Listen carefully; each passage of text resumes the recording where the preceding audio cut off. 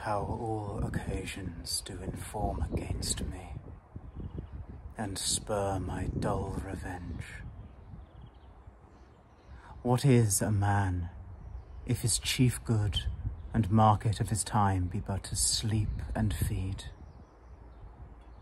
A beast, no more. Sure, he that made us with such large discourse, looking before and after, gave us not that capability and godlike reason to fust in us unused. Now, whether it be bestial oblivion, or some craven scruple of thinking too precisely on the event, a thought which courted hath but one part wisdom, and ever 3 parts coward, I do not know, why yet I live to say, this thing's to do. Sith I have cause, and will, and strength, and means to do it. Examples gross as earth exhort me.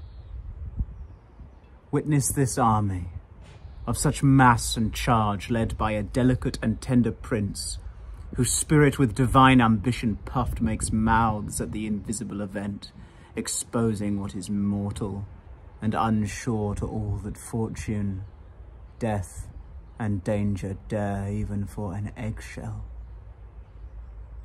Rightly to be great is not to stir without great argument, but greatly to find quarrel in a straw when honour's at the stake. How stand I then, that have a father killed, a mother stained, excitements of my reason and my blood, and let all sleep, while to my shame I see the imminent death of 20,000 men, that for a fantasy and trick of fame go to their graves like beds, fight for a plot whereon the number cannot try the cause, which is not tomb enough or continent to hide the slain. Oh, from this time forth, my thoughts be bloody, or be nothing worth.